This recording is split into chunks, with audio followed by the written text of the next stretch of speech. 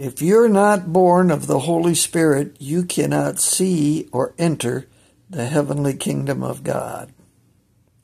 It doesn't matter what I believe, doesn't matter what you believe. It's about beloved believers, saint sons, election called out, hearing the voice of the Spirit in your mind heart. The Holy Spirit is the same, still alive, the comforter, the teacher of truth, and you must hear the still small voice, the thoughts of the Holy Spirit in your mind, or you will lead yourself astray in a frantic study of written word. What is it?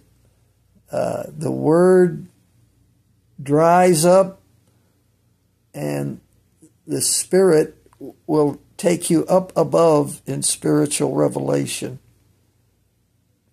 It's not the word alone.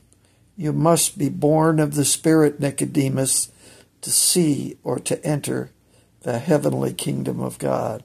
And flesh and blood cannot inherit the kingdom of God.